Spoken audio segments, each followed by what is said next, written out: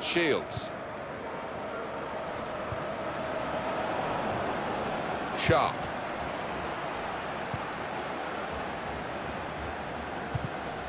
Comes in with a tackle. Well, they've been thwarted here. That's a sign of better things to come. When you look at the two teams on paper, they shouldn't really be in this game. And here they are leading. It's actually that they're playing with no fear. No, and they've clearly got a point to prove, haven't they? We've seen it so often. The underdogs make life really difficult for the favourites. Well, it was coming, I think.